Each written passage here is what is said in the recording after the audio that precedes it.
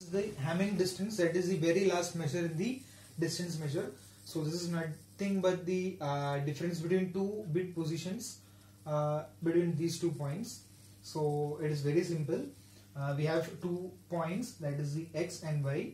It usually comes in binary format, that is 0 1 0 0, or you can have in alphabet combinations, that is AB or CD, something like that.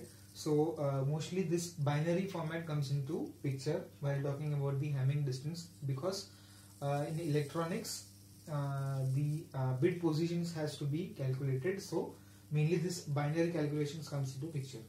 So we'll calculate the distance between these 2 points, that is the Hamming distance, as the change in their bit positions.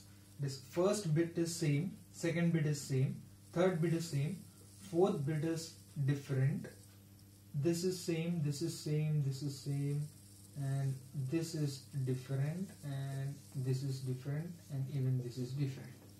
So this bit positions, that is 1 2 3 4 bit positions. By 4 bit positions they are differing, that is x and y is differing by 4 different bit positions. So this is the Hamming distance in detail.